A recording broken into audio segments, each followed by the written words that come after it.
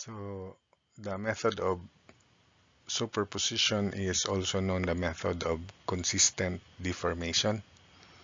So the idea was discussed in the principles involved in example 126. Determine the reactions at A and C and the moment at B. The moment of inertia for the segments are indicated.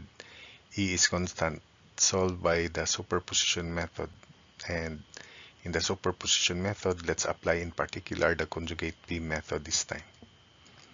Although you can use double integration again, area moment method, energy method like virtual work and Castigliano's second theorem, because the idea is we remove, in this case, this is indeterminate to the first degree, so we remove one of the supports so that the beam becomes simply supported. For instance, I will remove B here, it will deflect downward. Then later on, we apply an upward force so that it will deflect upward, so that the net deflection at B would be 0 because there's no yielding of the supports here. So that's the idea. Moment of inertia of portion AB is 400 times 10 to the 6, BC 200 times 10 to the 6. So let's denote 200 times 10 to the 6 as I. Then therefore in AB the moment of inertia is 2I. So that's a deflected shape, assuming B is removed. So when B is removed, you can compute the reaction at A. Take note, it becomes simply supported. So reaction at A times 9 equals 30 times 5 times 2.5 plus 30 times 8. So that's why you'll get 205 over 3 kilonewtons. I want you to verify that. And at C, it is 335 over 3 kilonewtons. So from there, we can now construct the moment diagram by parts. Let's call that deflection at B due to the load. So this is the moment due to this reaction. Let's select B as our moment center. 205 over 3 times 4 divided by 2 because the moment of inertia is 2I. So it will give us 410 over 3 EI. Then the moment of the 30 kilonewton load at B is 30 times 3. So supposedly 90, but divided by 2. So 45 over EI. Then moment due to this reaction at B is simply 335 over 3 times 5. And that is 1675 over 3 EI. Then due to the uniform load, second degree, 30 times 5 times 2.5 is 375 over 3 EI, and that's second degree. So we will have the beam, which is steel roller and pin supported. That's the conjugate beam. Then we will call the slope here as theta A due to the load. Then downward here for positive direction, theta C just of the load. So let's solve theta L considering the entire conjugate beam. Summation moment right at C is 0, so theta AL times 9. Then plus 1/2 of 4 times 410 over 3 times 4/3 plus 5 moment arm or distance of centroid to this support. By the way, EI is removed because it is constant, but for theta, we will just divide it by EI later. Plus 1/2 of 5 times 1675 over 3 times 2/3 of 5 is 10/3. Then minus 1/3 of 5 times 375 over 3. This is 5 over 4. 1.25, so the distance of the centroid of this area from the right is 5 minus 1.25, so 3.75. Then minus 1/2 of 3 times 45 over EI. This is 1 and that is 5, so the moment arm is 6. Minus 1/2 of 3 times 45 times 6 equals 0. So we can now solve theta A left, or no, theta A due to the load, negative 403.904 over EI. Then after that, because this is conjugate beam method, we'll have the Thus, deflection at B due to the load represented by the moment at the section. And let us say that's the theta B due to the load, not theta B left, but theta B due to the load.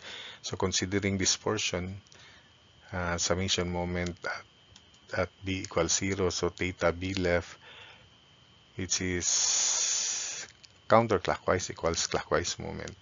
So clockwise theta AL, which is negative 403.904 times 4 plus 1/2 of 410 over 3, moment arm 4/3, which is that, then minus 1/2 of 3 times 45 times 1.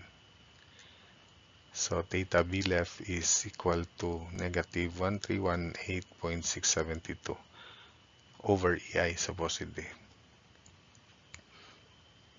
Then we apply an upward load, which is reaction at B. Then it acts at B. This is 4, this is 5. So the reaction is downward. RB times 5 over 9. So that's the deflected shape, just to emphasize. So 5 over 9 of RB. So this is 4 over 9 of RB downward. Then the moment diagram by parts at B as center would be as shown. That's the conjugate beam. 5 over 9 RB times 4 divided by 2, because the moment of inertia is 2I, is 10 RB over 9. Then the moment of 4 over 9 RB times 5 is 20 RB over 9, as shown.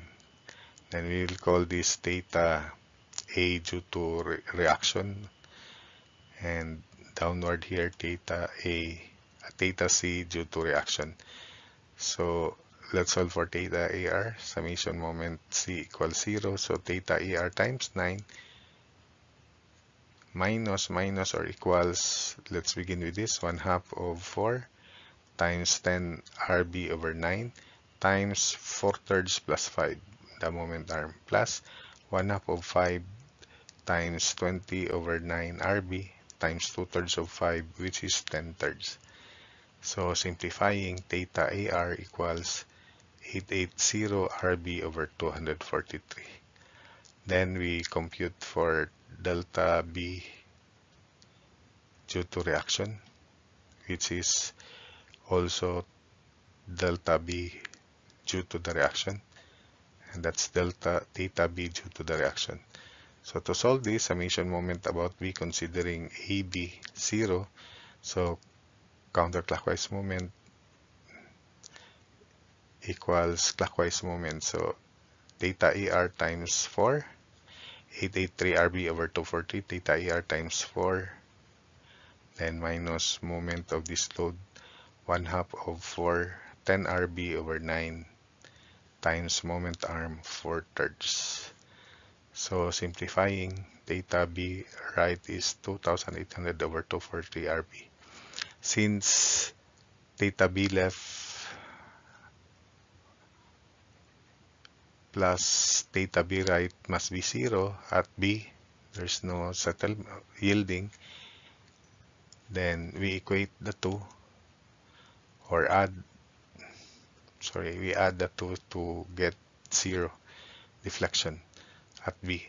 So R sub B can now be computed. It is equal to 114.442 kilonewtons. Then by statics, summation moment at C0, take note there's RB now, RA times 9 plus RB, which is 114.442 times 5, then minus 30 times 8 minus 30 times 5 times 2.5 equals 0.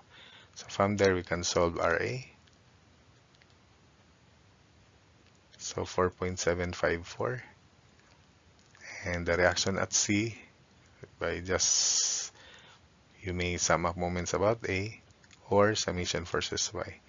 4.754 summation forces Y plus RB plus RC equal minus 30 times 5 equals 0. So R sub C equals 60.8 kilonewtons. Then for moment at B. So let's have moment at B here, positive direction. Considering AB, there is shear, but we sum up moment at about B, so the shear is not involved. So it is RA, which is 4.754 times 4 minus 30 times 3 minus MB equals 0. So take note that we consider AB and we sum up moments about B.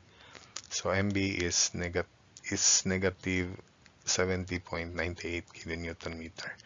So that's it for this problem.